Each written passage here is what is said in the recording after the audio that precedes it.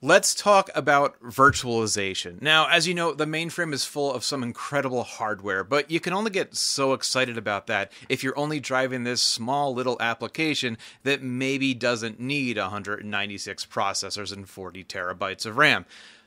But then at the same time, you've got these other huge applications that support the entire business, and those need big time amounts of processors and memory. Well, it all works out because the mainframe is built around virtualization. There's the physical side of things, the stuff we can see, and then there's the logical side, which is how it actually gets used. Think about it like a house. You start out with this floor plan, and well, that's only fun for so long. Eventually, you start wanting an area to sleep in that isn't the same area you make your breakfast in. So you say, let's start partitioning this up, and we'll make this area a bedroom and this area a kitchen.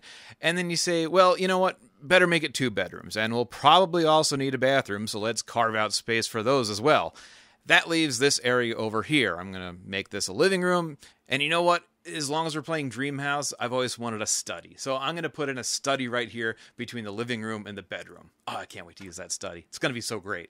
So there, I've taken my empty floor plan and I've partitioned it out to give that space use.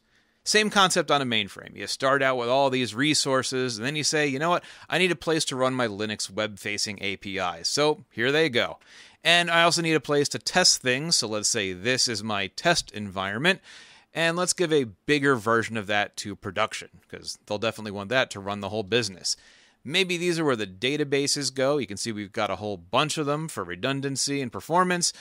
And then development happens over here. And these can all be running different operating systems, and we can bring one of these down without affecting all the others. It's like it's its own room. You don't do kitchen stuff in the bedroom, and you don't do test stuff in production. These are called LPARs, or Logical Partitions. So because we have LPARs, we can have this big amount of resources, which can be run a whole lot more efficiently and give us a whole lot more options than a whole bunch of smaller individual servers. But they can behave and appear to users as separate working environments. And you know what we forgot? Doors. Let's add some doors to this house. Obviously, we need to be able to get in and out of all the rooms. And now that we've added doors, we can peek our head out of the kitchen and see what's going on down the hallway. On a mainframe, these LPARs exist as separate, isolated systems, even though they're technically on the same hardware. And if you're logged in over here, you can't just peek out into any other LPAR. Just because I'm over here doing development, I can't affect this production area unless I specifically have access.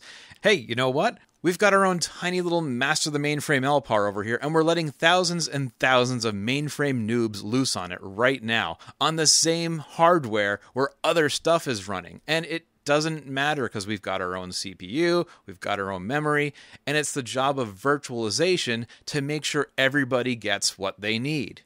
A fully loaded Z15 mainframe can have up to 85 of these LPARs, and some companies will use them all up making smaller size systems. Others will make up a couple of very big LPARs.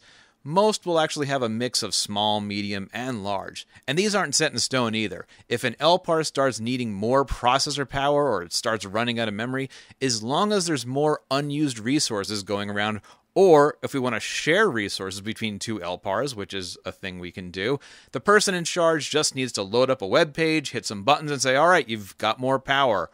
And that right there is the true power of virtualization, being in full control of how you use what you have.